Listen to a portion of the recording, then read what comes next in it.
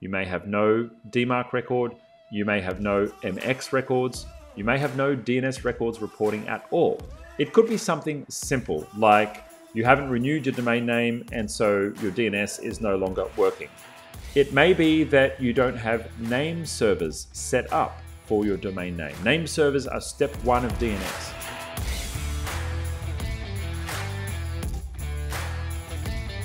What do I do if MX Toolbox shows no DMARC or DNS record? That's a problem.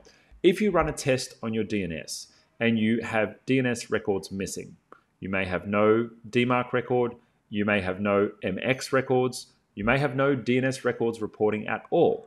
It could be something simple like you haven't renewed your domain name and so your DNS is no longer working. It may be that you don't have name servers set up for your domain name. Name servers are step one of DNS. And name servers basically say, who's hosting my DNS settings? So if you're using a web host, they might be the host of your DNS settings. If you're using a service like Cloudflare to protect your website, they're probably going to be hosting your DNS settings. So you want to check your name servers first and see where they're pointing to make sure that you have them there pointing at something.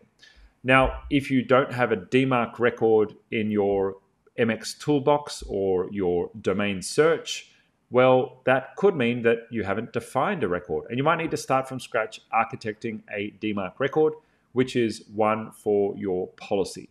Now, that policy dictates how emails go in and out of your business domain name.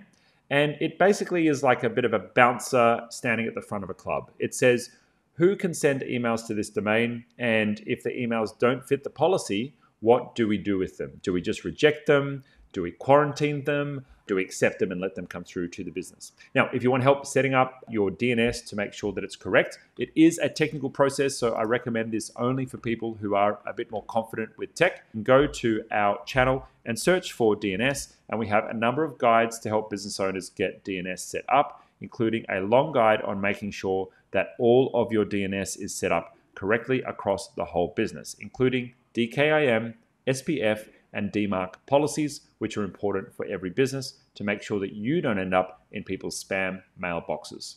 If you want some help getting this set up, we have a quick fix available on our website. Head along to itgenius.com, and we fix DNS settings for business owners every day of the week, especially when they're in an emergency situation and their emails are not working right now.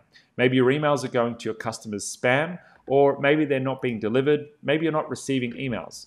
Well, if you click onto a quick fix via our website, you can live chat to our team instantly, start talking to them, and get help with the issue that you're facing. If you're based in the US or internationally, it's $197 US. It's only 300 Aussie dollars, and that gets you access to instant support with our team during business hours. They're on chat right now, waiting to take your call. So if you'd like some help from them, go ahead and chat to the team, and they'll be able to test your domain, see what you've got wrong, give you some pointers if you want to go ahead and fix it yourself, or you can get our professional team to get it done for you. If you need more help with what we've covered in this video, itGenius provides support services to businesses all over the world with problems just like this. Click the link below to get started.